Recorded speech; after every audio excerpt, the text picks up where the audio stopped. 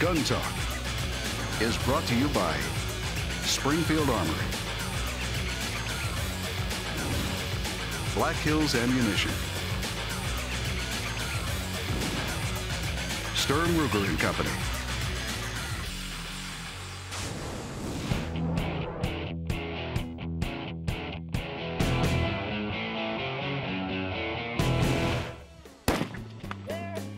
When it comes to shooting in the dark, you have to figure out how you're going to see your target and how you're going to hit your target. Competitors are using lights, lasers, and even night vision to hit their targets in the dark. Well, we run exclusively on all of our gear the Crimson Trace stuff. We have the flashlights on both of our Glock 34s, the new flashlights which we got in our shooter's bags for the shotgun, and then the VF series forward grips with the laser light combination on the ARs. For me, I was just trying to stay, just keep it simple as much as possible, and either one light, one laser, or maybe a light laser combo. Like I've got the Crimson Trace forward vertical grip here. It's got a red laser sight and a white light on it, which has been really, really great to shoot. We have duct tape on our shotgun and on our AR, and my handgun is held together with zip ties right now. So it's all good. Everyone's just piecing it together. It's so much fun. Everyone's just doing whatever it takes.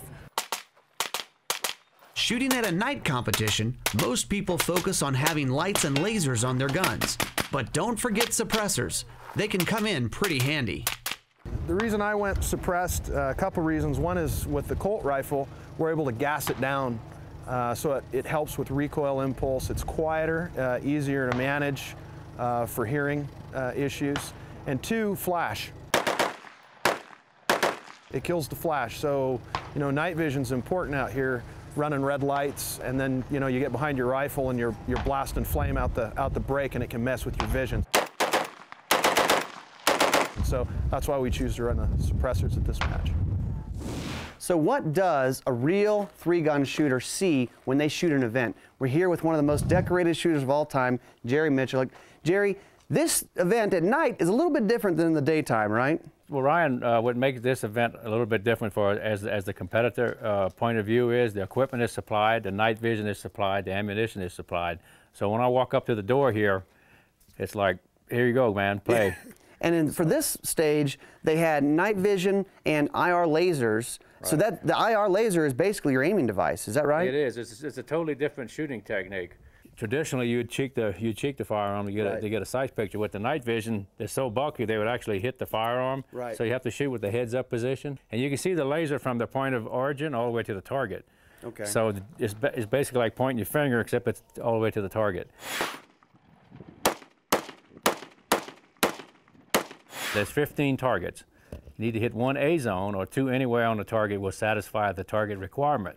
So the way this started is you start at this threshold, right, Jerry? Right, Ryan. What we're doing here, your heels have to touch the mark here. Firearm in the up position here, muzzle up. Laser is going to be on, your night vision is on.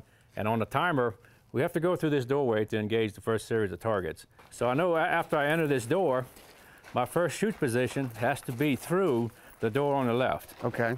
Bring it into the first firing port, and I have 4 targets right through this window here. And I have one right through this window here. Oh, wow, okay. See, target number 5 is, I see about 1/3 of a target here. Yeah. So there's not much A box to be had, and I got to run all the way across the room. There's 2 targets through that other window. Those 2 targets again, and they're stacked. So that was 7 down, and there's 15 to go. So I got target 8 at a little bit of distance, 9, 10, 11, 12, 13, 14, and hard to the right is 15. Okay. So you can see with the difficulty here of shooting this way to the right, hard right. Especially for a right-handed shooter. It adds to the difficulty a lot. Well, let's give it a run through at Jerry speed and kind of show them what this looks like. All right, we can do it. Are you ready? Stand by.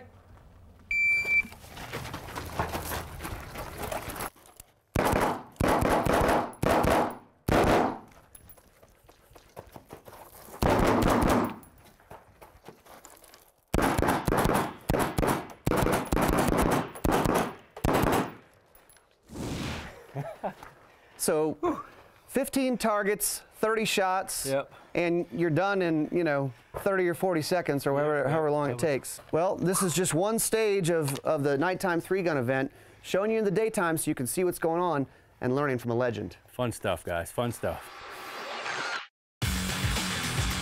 Stand by.